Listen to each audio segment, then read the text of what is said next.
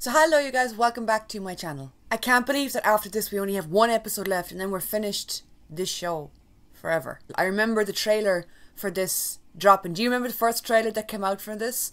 And it was like there was so much confusion and mystery surrounding the whole thing, and it was like the excitement of getting another spin-off, and now it's over. There's like 2 episodes left and that's it. Oh my god. I am excited to see what they do and how they're going to wrap this up and tie it into the presumably either the main show or the movies, the alleged movies that we're getting sometime. The also distant and alleged Rick Grimes movies. But yeah, I'm excited to see what they do. The link to my Patreon is down below, where the more extended version of this reaction is going to be, along with a whole bunch of other stuff.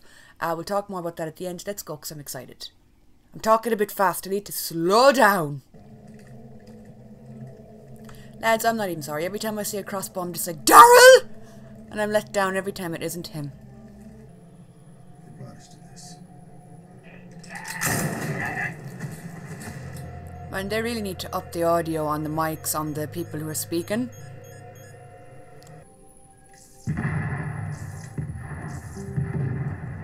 What kind of fucking switch is that? Team Delta, report. Pierce, tell me what is going Ah, on lads, the down word there Delta now. sets me off these days. They've dedicated their lives to fighting for a future. And an entire surviving city of living persons. We're done with the CRM. They must have some heightened kind of technology. Their walkie-talkies work perfectly fine. Fear could never. Hey Jadis, it's me. Sorry.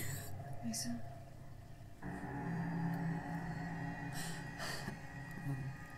She's mad now. What do you want, Dr. Bennett? Everyone with you feel the same way? I didn't get a word of that. You all so quick. Oh, look at that. It's shut up o'clock. Gotta go. Service entrance. To ensure that Hope Bennett understood the importance of a future. Jadis has to know more than she's letting on. She has to know that she's in on this. Keep a lid on that? Oh, he's not dead. You're gonna have to hold me down. That shit trailed right down into his jeans. His dingaling's getting a whiskey bath. You won't. They're moving edge. The kid next Mike testings it's over, so yeah. Kiss the... These 2 innocent noodles are supposed to be able to hold this grown-ass hulk of a man down. That's it? Bit of a letdown. I was expecting him to straight up punch one of them in the face and start squirting blood everywhere. Okay.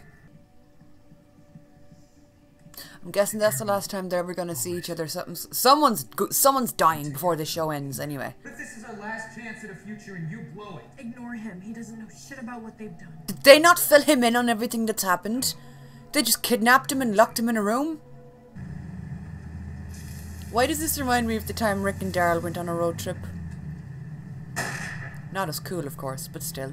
We're making a stop first. No, you don't deviate from the plan. That's what... Straying from the plan gets people dead. Thinking about what comes next. Do you ever think Thinking about what show or movie we could cross over into. Those of us who live, of course. I've always wanted to go to the Getty Museum. we could grow our own crops? He's like, not in the museum we couldn't. Maybe outside in the courtyard? Yeah, maybe. Grow some turnips or something.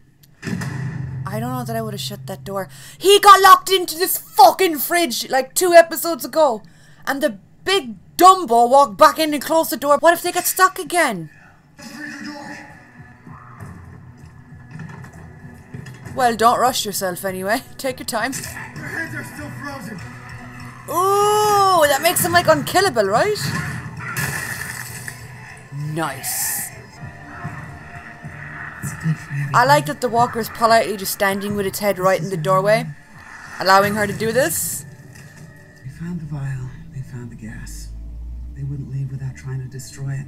Smarty pants. She put that together real quick. Called it Code 6. You know their protocol? I don't know shit about any gas. What the hell do you want me to say? Stop! He's like, babe, I think some of my rage is rubbing off on you. You need to chill. Hey, I'm just getting... don't. I thought we were friends. Okay? Use my uncle's ring around the rosy routine to lift them off one of the ground screens. I didn't get a fucking word of that. I don't know, is it just he's a class A mumbler? Or it's just the show doing that thing again? I'm sorry, man. I got orders. Go, baby Elton. It doesn't matter. He's probably my favourite character. I just love him. He's a splendid little weirdo. I am missing the Courage suit though. You know the weird suit he used to wear?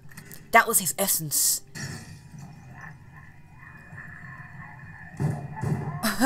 Back to it. Let's keep gathering our supplies. He's fucking dead. Nothing you can do for him now. I think I know a way out.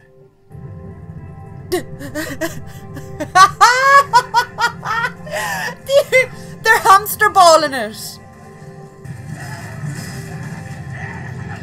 Oh, the CG.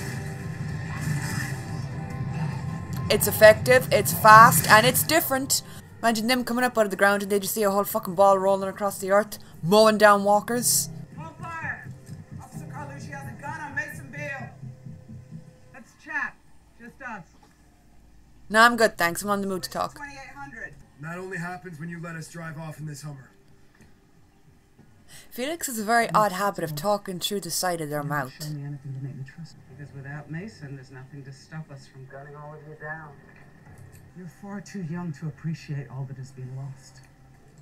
You murdered 100,000 people! They were gonna die anyway! But the Alliance would soon become a drain on the Civic Republic's resources. So you just kill them all? Omaha. Humanity They could have just left the communities, like, and, you know, sizzled out into other groups. was mercy. It wasn't its bollocks mercy. All assets were those who died became an essential part of our study to end reanimation. Criticize the CRM when it is our work that made your very existence possible. We killed like 4 towns of people and then we're using their bodies to run tests on for science.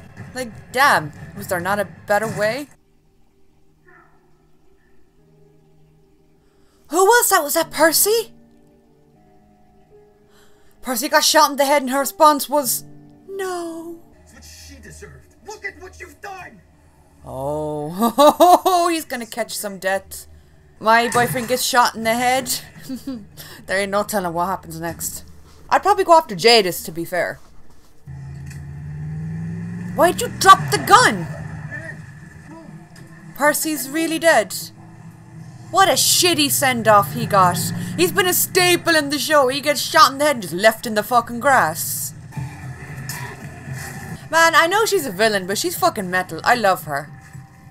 Look at her out there with that haircut and that outfit. Straight up fucking hitting walkers into the head just like it's nothing. Yes, sir. Of course. Thank you for placing your trust in me. Why are we focusing so hard on that little phone call? Who the fuck is that? It's Negan hiding in the bushes in a fucking whisperer mask and a walkie-talkie. Thought we were losing another boyfriend here. Nah, he's okay. I mean, he's far from okay, but hey, he's not dead. Those are the standards these days. Has the mother murdering been forgiven? Yeah, okay, I guess so.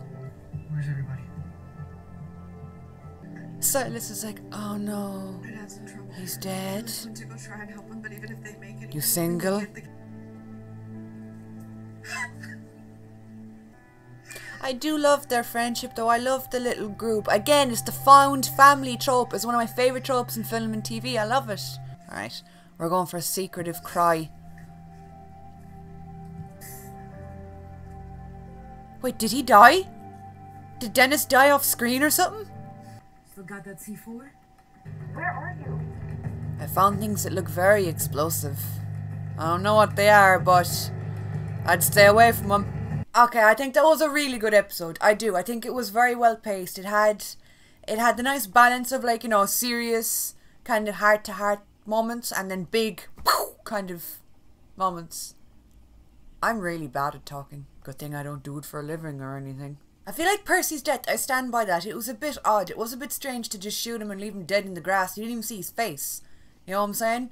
I thought he was just shot in the leg or something and he'd be fine. But no, my man was just dead. Did Dennis die? Because like we saw Huck holding on to his ring. She had a ring on her necklace, which I'm guessing was his wedding ring. So did he die?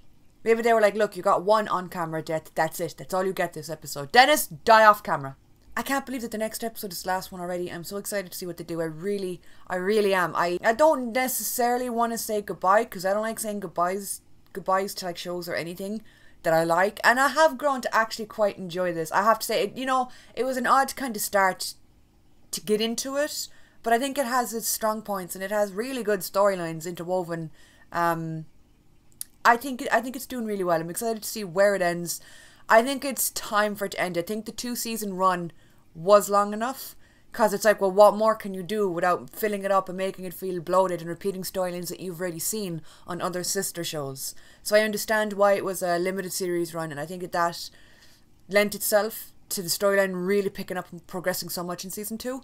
So yeah, I'll probably be doing a chat video about what I thought about the show and a full review on the 2 seasons as a whole once the show finishes. But for now, that's it for this video, you guys. Thank you so much for watching. The link to my Patreon is down below, where I do a whole bunch of reactions. At the moment, there's ongoing reactions to shows like Teen Wolf, The 100, Once Upon a Time. I'm finishing up Daredevil. I'm starting Hawkeye soon. We're doing the X-Files, American Horror Story. There's a lot. So the link is down below, and the link to my Twitter and my Instagram is also down below if you want to say hello. That is it for this week's video, you guys. Thank you so much for watching, and I will talk to you all soon.